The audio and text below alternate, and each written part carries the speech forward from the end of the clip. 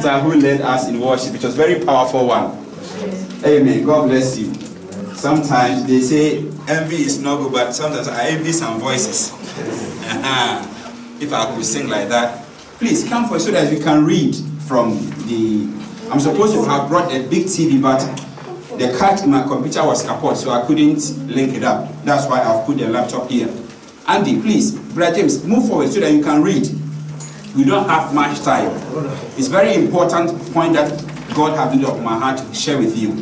And it's going to bless you. Amen. Amen. Amen. Amen. The title of the message that God says I should bring you is Fear, Timidity, and Cowardice. Read it after me.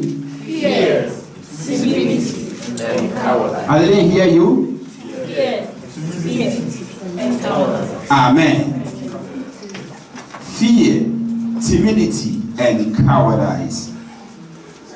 Hallelujah. Amen. Most of us here are cowards. Most of us here are timid. Most of us here have certain kind of fears that will not help you at all. Why? Let me give a short background thing. We are now, Shaki is now 13, 14, we have 18, 19, 25 among us. Some of us going to be business directors very soon. Amen. Others are going to be managers. Amen. Others are going to be, you can name them, secretaries and stuff. Amen. Others are going to be air hostess. But if you are timid, if you are a coward, certain things you will not get them. Yes. For example, an air hoster or an air hostess might be able to be swift enough to move with the people like that. See what I'm saying? But you are so much of a timid spirit that your knee will be knocking against each other. Some of you might be serving at the hotels. You have, someone has ordered for whatever, drink. You have the tray on your fingers, walking to bring the item to the customer, and you notice somebody's presence there. That gives you a timid feeling, and you all of a sudden you fall down. It happens, and it's not good. You know, church is a kind of school. If you come to church for several times, or you come to church and your life does not change, then it's not good. Let's take it to academics. If your teacher teaches you everything and you don't change from what you don't know to what you have to know, it's a waste of time. Am I right? That's how it is in church. So we are going to read a scripture from the Bible that we see what God gave you and what He did not give you. Amen. Are you here with me? Take your Bibles with me to 2 Timothy chapter 1 verses 17. 2 Timothy 1:17. I want you to read from your own Bible. Today, no mobile phones, please. No mobile phones. If you do not bring a Bible, just watch the laptop here. But if you brought a Bible, I want you to open it and then you read together. Right, James? Can you stand up and read for us? On the screen? On the screen, please, because you didn't bring a Bible. Okay. I'm reading from 2 Timothy chapter 1, verse 7. So, for God has not given us the spirit of timidity, fear, or made us timid, but of love and of power. And see, that's why I told you to move forward. Now you are coming forward. Read again, please. Discipline. I'm reading once again. 2 Timothy 1:7. I'm reading. For God has not given us the spirit of timidity, fear, or made us timid, but of love and of power and of a sound mind, sound judgment, or self-discipline. Amen. Amen. For God has not given us the spirit of timidity, fear, or made us timid, but He has given of love and of power, of a sound mind, of self-judgment, or self-discipline. Imagine you are of age, you're supposed to be married, or you will be married. You come across a lady that is very attractive. The only thing you could do is and she passes by. Genesis, the Bible says God removed one of the ribs of Adam and formed Eve. So maybe your rib is the one passing by, but because of timidity, you couldn't even talk. I was explaining, can you stand up? Imagine me seeing air hostess. Sister. Good morning. Please, how are you? How's your brother? How's your brother? How's your brother? Then I go. Next week, please keep standing. Hey, Sister Amma, please, how are you? Greetings. Bye-bye. The next time, please, can I carry your bag for you? Please, say bye-bye to your mama. You know you like her. It's not like you don't have the words, but cowardice is killing you. And she looked for by, once again, and she goes away. Then when you go home, I'm supposed to have told her that I like her. Next week I'm going to do it. I know where I'm going to see her. Then you polish up, you go and stand at that corner. Ah, there she comes.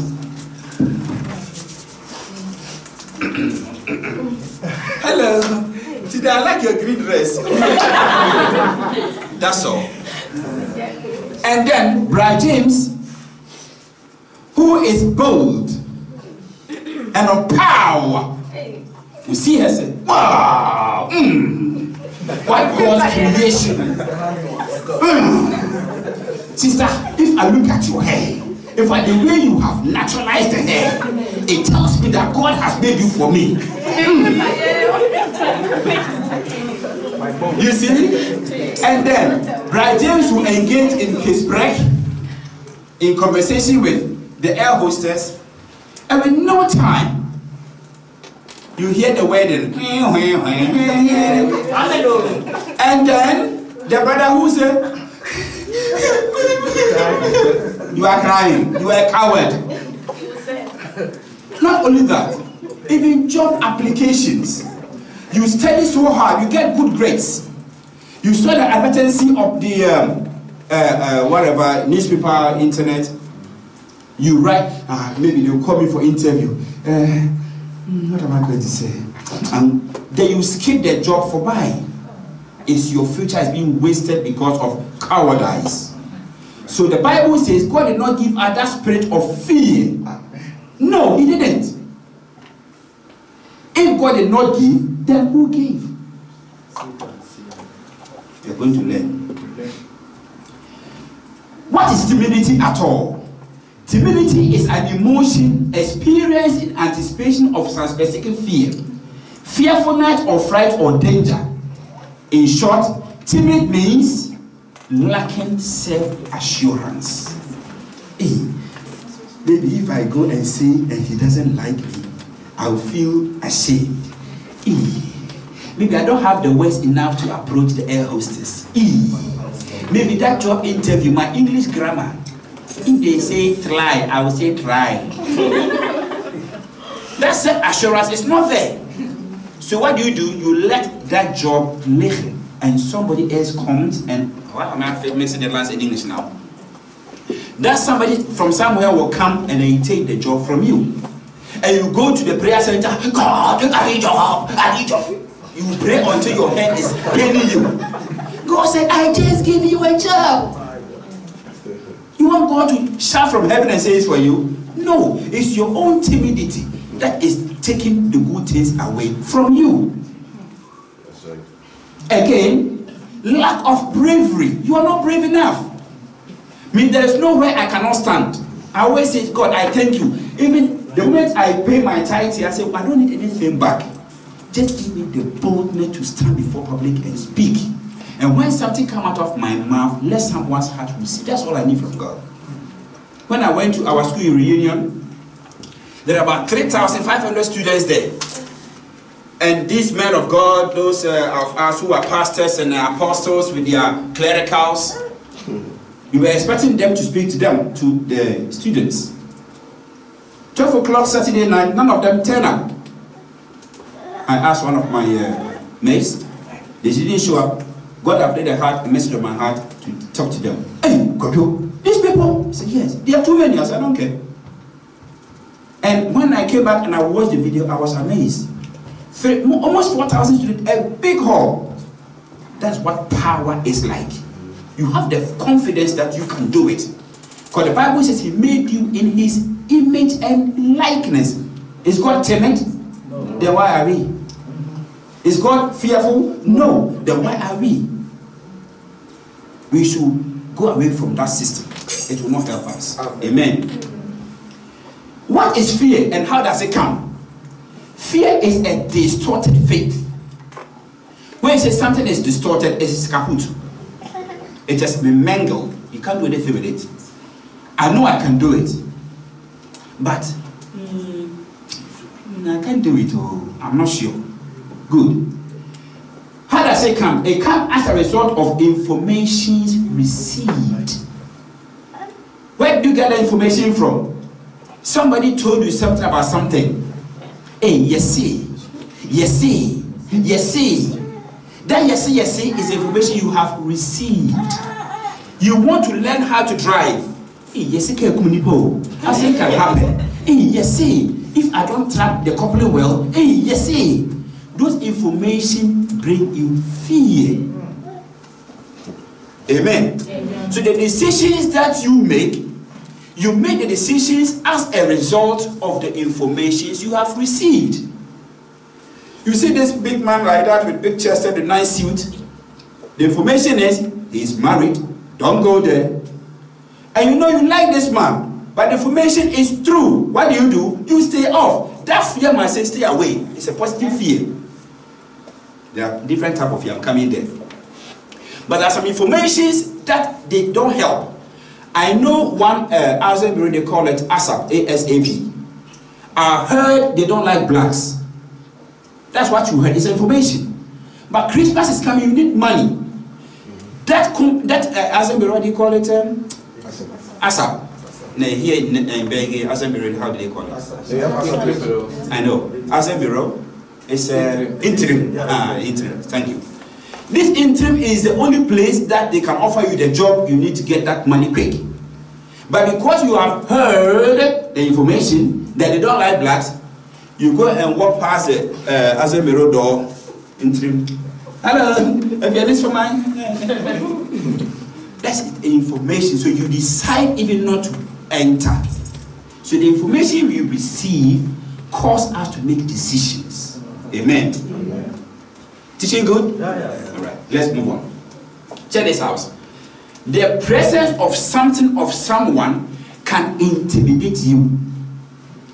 Luke chapter 3 verse 14. Once upon a time, some soldiers came to Jesus and said, Jesus, you have spoken now. Now what should we do? Jesus said to them, and we, what shall we do? And he said to them, do not intimidate anyone.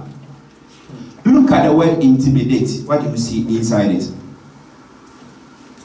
Look closely. Intimidate. The yellow color, what does it say? That's timid. Somebody's presence can intimidate you to be timid. There are some boys in this house, when they come, they want to dance. But the presence of a lady here intimidates them to be timid. Oh yes. My God. And even when they are clapping, I love you.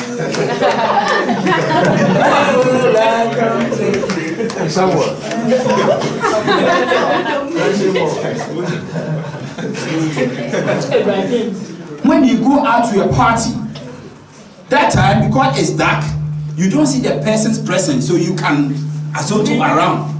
But when you come to church, because, or maybe because of my presence, you are timid, you don't dance, feel free, me, I'll dance with you.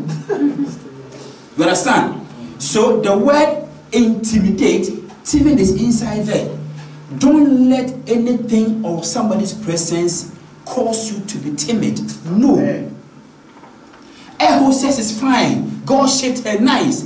But don't let that one intimidate you. Otherwise you become timid. No. It should rather ginger you.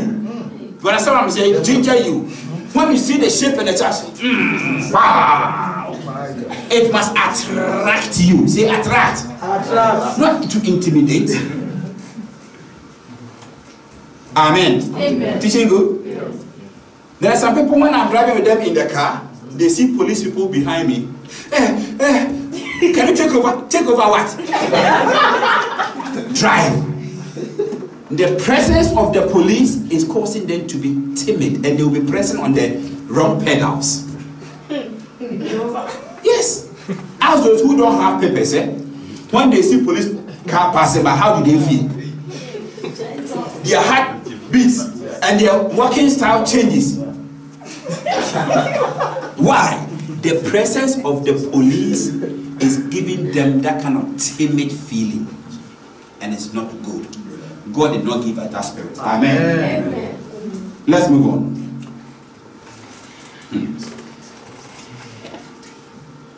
Now, the next one is, when God called us of the world, we became Christian. The Bible says when somebody is in Christ, he is what?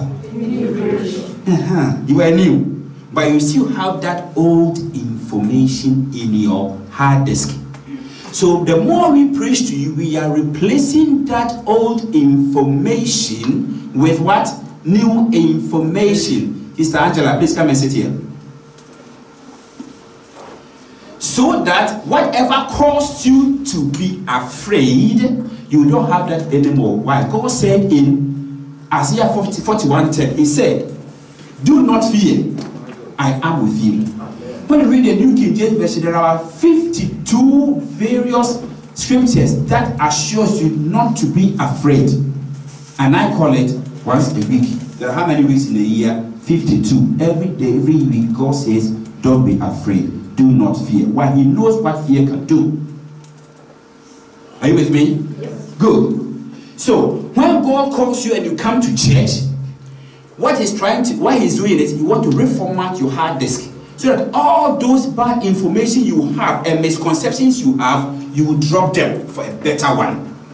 So if you come to church and your life does not change, then try harder and pray. Amen. Amen. Now, let's move on. How does fear come? Like I said, information. Where do you get your information from? From your friends? From your parents?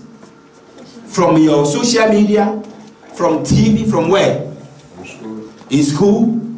But when you get those information, sieve them and get the best information that will boost you ahead. Amen. But the worst information you should receive is from who? Which guy? From who? Satan. He will always give you a contradicting information, and that will cause you to fear. Amen. Amen. What is the origin of timidity and fear? Where does it originally come from? We can see from 2 Timothy 1:7, where we just read that God does not give us. So who give? Satan give you that fear. So when you see the air hostess, you want to approach it and say, hey, can you buy the hair he's wearing? And you will say, yes. God said he made that girl out of my ribs, so he's mine. Amen. Then you counteract what you are hearing with God's word. And in no time, the air hostess is going to be banana with you. Wouldn't that be nice? Amen. Not only that, some positions that you're supposed to acquire in life. Always counteract those negative information with God's positive information. Again, in Paul's letter to Timothy, he was in prison. So Timothy was afraid that there was no mentor for him. So Paul wrote him a letter and said, Timothy, stir up the gift in you, stir it up. You are a pastor, you are an evangelist, you are an elder, you are a deacon, you are a PWC member. Stir up the gift in you when we lay our hands on you. So that letter came to ginger up Timothy, that he could move the church forward. Today it's like us. When Timothy heard information that Paul was in prison, he nearly dropped his faith. What do you do when you get information? It will cause you to be afraid of something, or timid, or to be a coward. Do you know that people who are coward cannot go to heaven? You reach there. Sometimes we call you here, come and stand here and then do even open prayer. I cannot. I cannot. Not because you cannot, you can, but you are what? A coward. You are timid. Move it. Get out from your chair. Why am I saying that? Very soon you become a manager from any growth drive. You're supposed to stand and do presentation to people, to new customers. You learn from right here. Right here. We are not even 30. And if you cannot stand before 30 people, how can you stand before a group? You pray to God for certain things. Because even if I give to you, you can't even speak. If you're speaking to one single girl air hostess, you are biting your fingers. But you are studying hard to become a manager. You get it and you cannot function. God will get. God is that's why the Bible says He is a just God. So we practice all these things from here. My call to the service is not only to be limited to one local. The whole nation, I mean, I can go to every local to go and do my work there. So a time will come, you not see me like every day. I'll be going. Then when I go, President is not here, you. Or you. Unless I'm going. Or you. Unless I'm going. Oh, walk out. Amen. Yeah. So most of the gift and the talent that God has given us, we are hiding them as a result of fear. Eric can sing. He's not dumbed up. No, he has voice.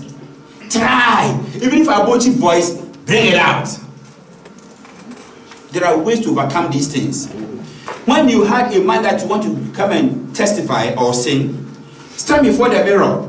Use your thunderbolt and you sing to yourself in the mirror. You tell, yes, I can sing. Today I'm going to sing. Yes, let's go to church. Why am I doing that? Because God did not give me the spirit of fear and I'm not timid. Even if comfort will laugh at me and the AC will shout at me and President will say, I will sing. Amen. Amen. We have to overcome this kind of trap. We have to overcome it. Otherwise, we cannot attain better positions in life. No. And your end of the day, you study hard at school and you find yourself with the interim going here 2 nights here, 1 night there, 2 days. What is that? That's not life. All because we can't get out of that thing and move forward. Amen. Amen. Are you offended? No. Okay, let's move on. Good. Lesson from Nelson Mandela. He said, I learned that courage was not the absence of fear. Courage is not the absence of fear, but to triumph over it. Fear is there. I know if I go, air hostess will tear me down. I know when I go to the interim, they will say, you are black. I don't care. But I'll triumph over it. I'll go there anyway. Air hostess, please, how old are you? You know, Bible says we should not fornicate, but I mean, I like you. You know, go straight to the point. They will say, oh, brother, because you have this kind of courage, I like men who are courageous. Me too, I would like you. Yes, an example there. You see what? Maybe she too. Samuel, are you there? Maybe when she too is in the house, he's also thinking about you. So he's waiting for you to come and hit the nail, the hammer on top of the nail. Amen. Amen. Sorry, So Nelson Mandela says that the brave man is not the one who does not feel afraid, but he who conquers that fear.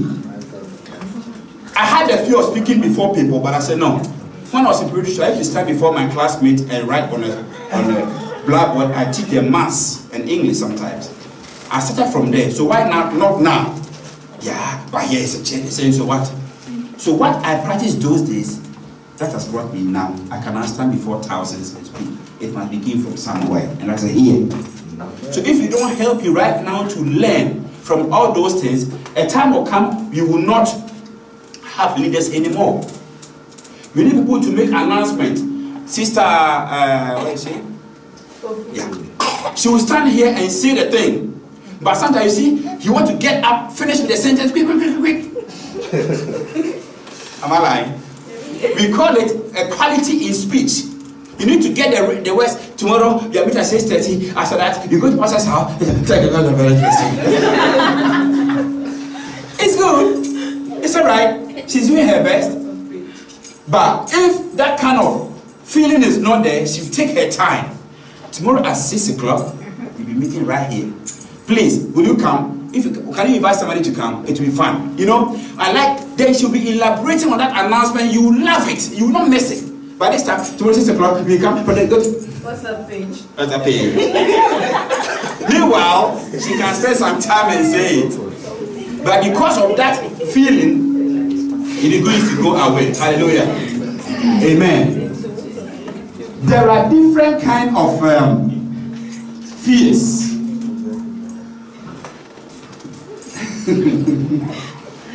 When somebody is crossing the road, what does he do? He looks left and right before he crosses. It's normal, right? He's afraid of being hit by the car. It's a good fear. The fear of death is there. The fear of the devil is also there. Most of the time, you hear people saying, the rich, he's a rich. Even when somebody gives you food, you don't want to eat. Why? Because the person is a rich. We have a fear of failure. I'm going to do exams. I am nervous. Maybe I'm going to fail. That one alone will fail you. We have a fear of defeat. You are going to do something that will bring you, end of the day, a better position, but you are afraid to try. Why? Because you feel, if I'll be defeated, so I better don't try. You have already been defeated. We have a fear of disgrace. We say, sister, you are going to give the word next week. Hey, precisely me. I cannot. Hey, God, no, please go. As if you are going to hang you. Because the person is afraid that he will be disgraced when things don't go well. Am I right? Last time, Sister Pep, powerful word. Wow, it's not on my phone. I have to upload it to our page, the YouTube, this thing. Anytime I listen it in my car, I say, wow, this is what I mean by that. He got the courage to come forward. He didn't put the word fear in front of her, but rather at the back of her. So when God says don't fear, he means all these kind of fears. Why? Because he is with you. Amen. Amen. How to overcome fear? How to overcome fear? We learn that fear comes as a result of the information we have received. The information gets right here on our minds. So what do you do if you want to overcome fear? The first thing to do is to change your mindset. Sister Wajune. That's why when Jesus came, his public statement, the first thing he said is repent. Repent means change your mind, change your thinking. Your thinking faculty must be upgraded. Everyone has different mindset based on his background. We all have. I'm not disputing that fact. We come to church in order to replace that kind of mindset with God's mindset. Amen. But you came to church since 20th Yokohama, 19th Koyoho. We are now in 2017. Those ideologies, that is still what you still hold on to. Why? Because you think that when you sit beside air hostess, you will be what? No. Feel free. Change your mindset. Change your mindset. Change also the source of your information. Who do you speak to? Who give you ideas? In the Garden of Eden, Eve spoke to somebody there. Spoke to Satan. And immediately, her mindset was changed and she grabbed the forbidden fruit and she ate it. Where are you getting your information from? Change your mindset. Amen. Change your source of information. Amen. 2, you must have spiritual mindset. Spiritual mindset means get God's word in your hard disk. So that when you are confronted with a situation that will bring you fear, immediately you say, God has said this. 3, if you could think of the Spirit, we can overcome fear. Always think in the Spirit, in your head. Whilst you are going, you are approaching the lady, you are going for the job interview. God said, a hand that does not work shouldn't eat. Therefore, other ASAP, light, black, or white, me, I'm coming there. Amen. And because your mindset has been tuned spiritually, you go there, sit before that lady, say, can I get a cup of coffee? Then you do your fingers like this. Did you go in for a job or you went in for coffee? You went for a job, but you want coffee in addition. You say, oh, coffee, okay, it's good. Make a sack at the bar, yeah, Alice in the bar. Alice. I'm taking Alice. That shows your determination and the capacity to move forward in the job. Amen. And after 2 sips, what job do you have for me? Oh, if I can. Now you are going to tell her to work for you. You shouldn't give her the room and say, we don't have job. They have job, and then what? They should close. Is that not right? So if you have spiritual mindset, you always quote God's word in your own self, to your own self, you overcome fear. Again, as a Christian, when we find ourselves in difficult situations, we apply the word of God to counteract what we have always been doing. But somebody is here. The moment you close from here, Bible dict. You will never open the Bible anymore. Until Sunday. I can say that every one of you has Bible apps on your phone. Everyone. But how many times do you read it? How many times? Those are the things that will help you to change your mindset. We call something anticipation. When you go to the doctor and the doctor says, when I check your laboratory report, it's like you have whatever disease. Hey, doctor says I'm sick of ulcer. Hey, doctor. Angela will call you, sister, haven't you heard? Doctor says I'm sick of this. Trypanosomiasis. Hey, doctor. What is that? He said that this is when they say you have it, you can't walk again. So, the name and the pronunciation of that sickness alone cause you fear.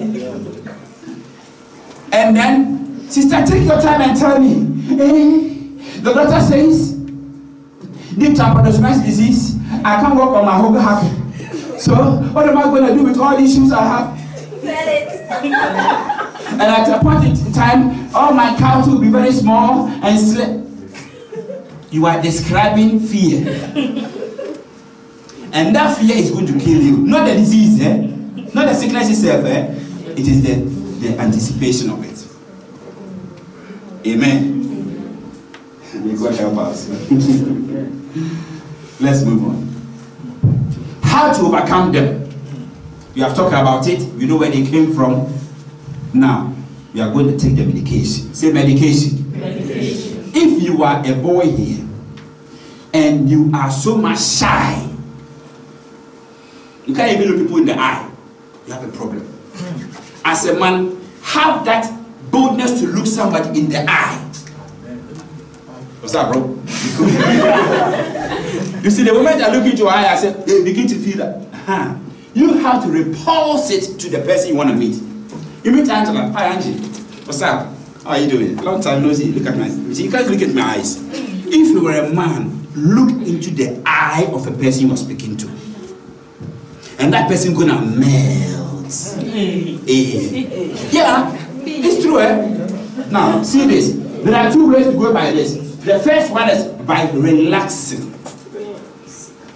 You have to relax yourself. I'm going to speak to, please, what's your name? Lina. Lily. I've seen you the first time in our church. You're a stranger to me, I'm a stranger to you, I don't know you anywhere. And most of the times, hello. Speaking to strangers is always difficult for most of us. The first thing to do is to relax. Hi sister, how are you? Because you are calm within yourself, you take a bold step. But if you are trouble from within, sister, how are you? What is your name? You'll be missing your words. When you go to the interim, instead of saying, how are you, say, where are you?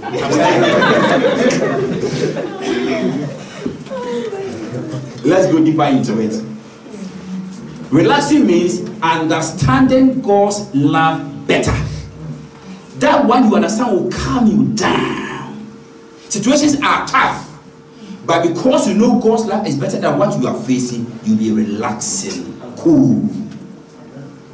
2, trust that God will support you when you take the first step in faith.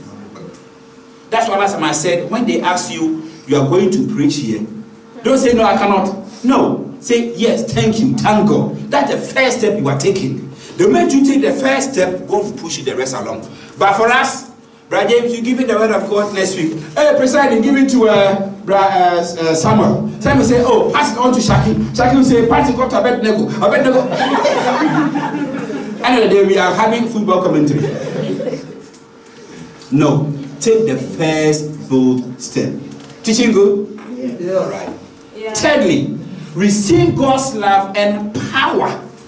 He's the one who will give you the power. We read from Timothy just now. He don't give a spirit of fear and timidity, but of sound mind and of power. The moment you take the first step, God give you the power to move ahead. He give it to you. Amen. Amen. Amen. All right. Lastly, understand this, that Christ in you. Christ in you is. If you are in Christ and Christ is in you, you come and perform what He has given you to do, and everybody will have a talk of the town about you. Hey, that guy, I never knew he could give a word. Wow, the way he articulated his words, and it melted me down. They are talking about you. They are giving God the glory. That's the glory. Last time when Sister Pep gave you the word, all of you were surprised, Abby? Yeah. And I played the video in my car. You see your sister, I say, I love this, my sister. The way he talks, when they'll come to you, I say, come and listen to more. The glory is now coming. But come and I have to fast and pray for 1 year before. The next step to overcome timidity is by action.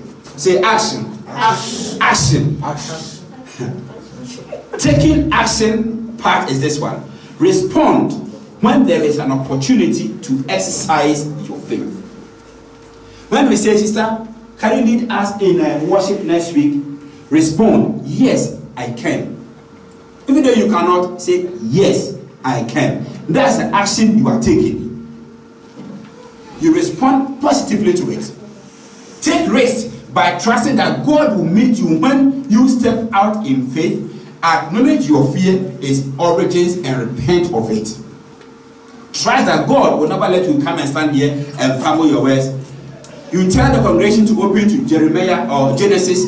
You start from Revelation towards this side. Trust God will help you. Amen. When you go home, you begin to work on it. The last point is stir up the gift when you expect to see miracles. Every one of you has something unique. Yes, everyone. So stir them up. Stir them up. There's this guy called David. David and Goliath story, we have heard it too long and too many times. But when he stood there, that giant was defying Israel. He said, who is he? I'll fight him. Amen. He took the first step of faith. He did not let the size of Goliath overshadow him. No, he did not. Immediately, he acknowledged God's supremacy over that guy. If you are a believer, you don't accept God's supremacy and his greatness, how can you move on? David also demonstrates a willingness to go into the battle himself. You yourself, take the initiative. President, please, do you have somebody for prayer for the church service Sunday? Oh, I don't have any. Please, can you put me there? You are taking the initiative. Nobody will do it because they are afia. Nobody went and brought this guy David from this place to come and fight. He took the initiative, and today you remember him everywhere. Take initiative, take the step. Again, he defends his right to fight for the king, declaring God will give him the victory. You must also declare that you can do it. Amen. We can do it, people. We can do it. Amen. Let me move on because of time.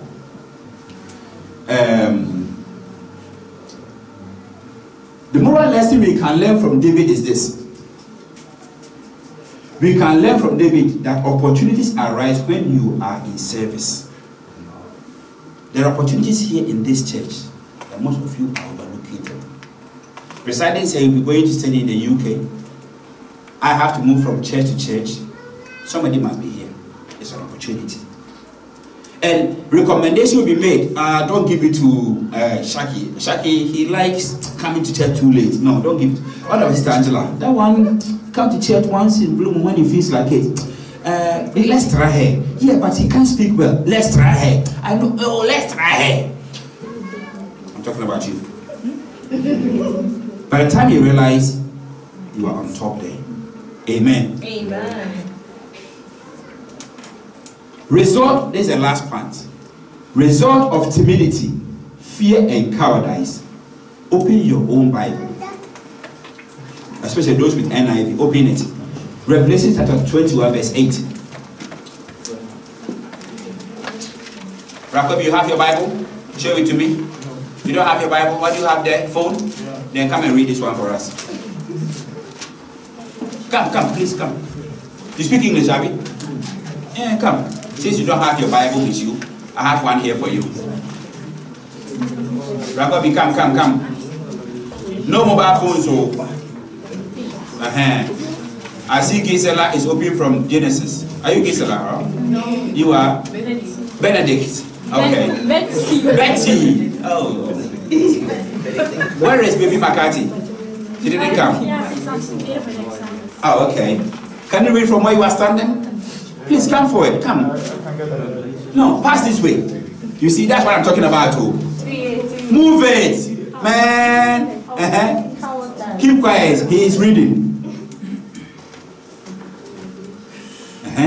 Go for it. Go for it. Say, I can do it. Sure, you can do it. Let's listen up. He's reading from Revelation 21 verse 8. Can you see from there? Yeah. Let's hear him. Revelation 21 verse 8. But the cowardness